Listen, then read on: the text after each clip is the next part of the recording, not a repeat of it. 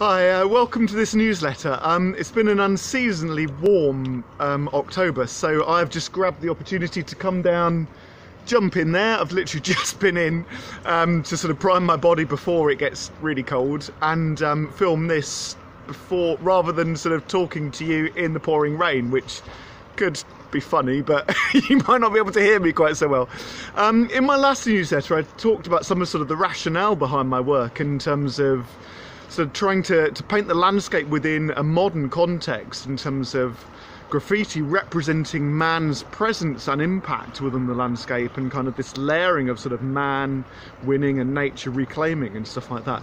I wanted to just keep expand on some of that rationale and thinking a little bit here, in terms of how my weather is coincidentally placed to be capturing extreme weather events, and then also how it is placed to capture the activity of water within the atmosphere, within paint.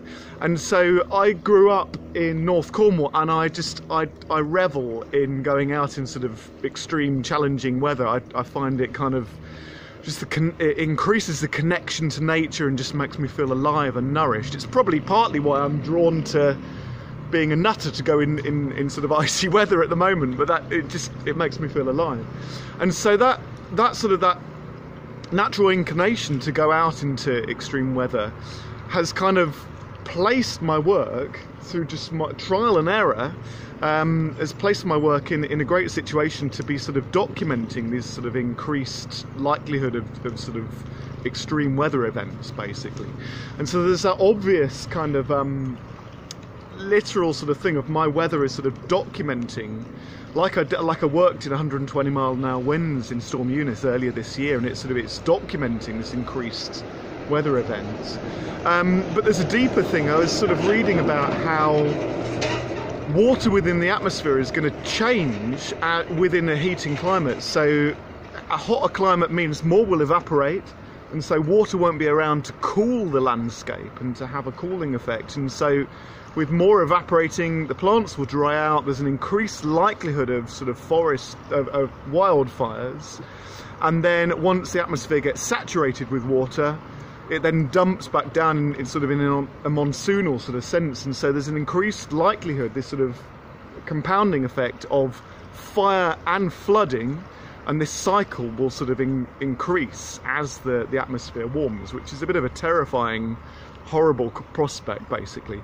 But my work is all about the use of water within paint, and then how that actually diluted paint behaves within the water, and it captures the effect of water. So I've often think about how the textures and effects within the surface mirror the activity of water within the landscape, how it creates canyons and carves out rock formations within the landscape, and it mirrors the effects of the forces of nature and water as a fundamental building block of life.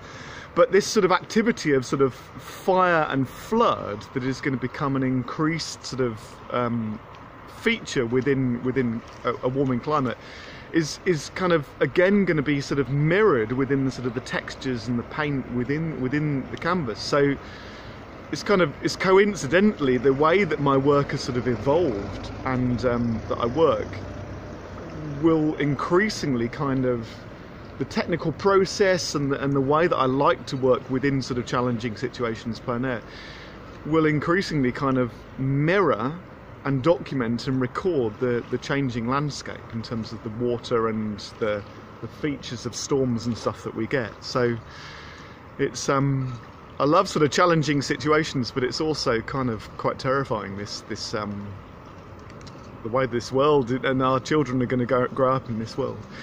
Anyway, I'm a little bit cold because I've just been in that water, so I'm going to go and have a coffee and warm up and have a lovely day.